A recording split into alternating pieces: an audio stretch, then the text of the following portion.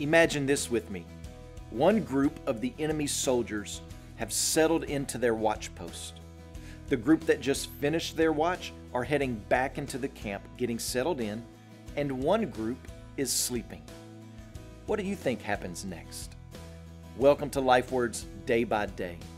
We are studying Judges chapter 7 today, where an underarmed army led by Gideon is getting ready to attack a much greater army. Gideon divides his army of 300 men into three groups, 100 men each, and they sneak into enemy territory and they surround the enemy. And they do this in the middle of the night at a certain time, the beginning of the middle watch. So here's how this plays out. There were usually three watches throughout the night. While one group watched, two groups slept. But at this very moment, one group was walking out to their post, one group was walking back from their post, and one group was sleeping. And then all of a sudden, Gideon gives the signal, and 300 ram's horns blow. And then the clay pots smash together, and the men shout, giving the impression that there were far more soldiers out there than there really were.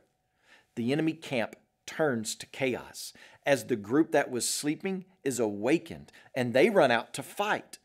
But who do they run into in the middle of the night? They run into their own men returning from their watch, and the bloodbath is on, with Midianite soldiers killing their own soldiers.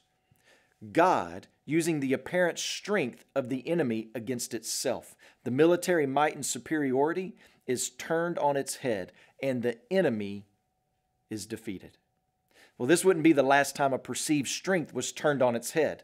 The religious leaders of Jerusalem, with all of their strong, influential power, persuaded the masses to call for the release of Barabbas and the execution of Jesus. I'm sure that the devil thought he had won a great victory that day. But Jesus says, unless a grain of wheat falls to the earth and dies, it cannot bloom in strength. So even though it appeared that the strength of legalism had won and the weakness of the Lord lost, nothing could be further from the truth. His death and resurrection overcomes the strongest, most unrelenting force in all the earth, death. And he brings it to its knees.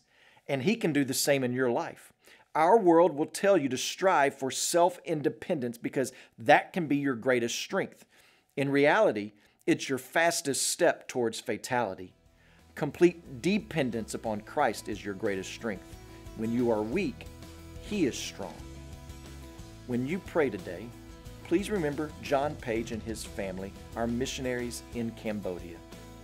Also, remember the Armenian Life Word broadcast that's heard in Armenia.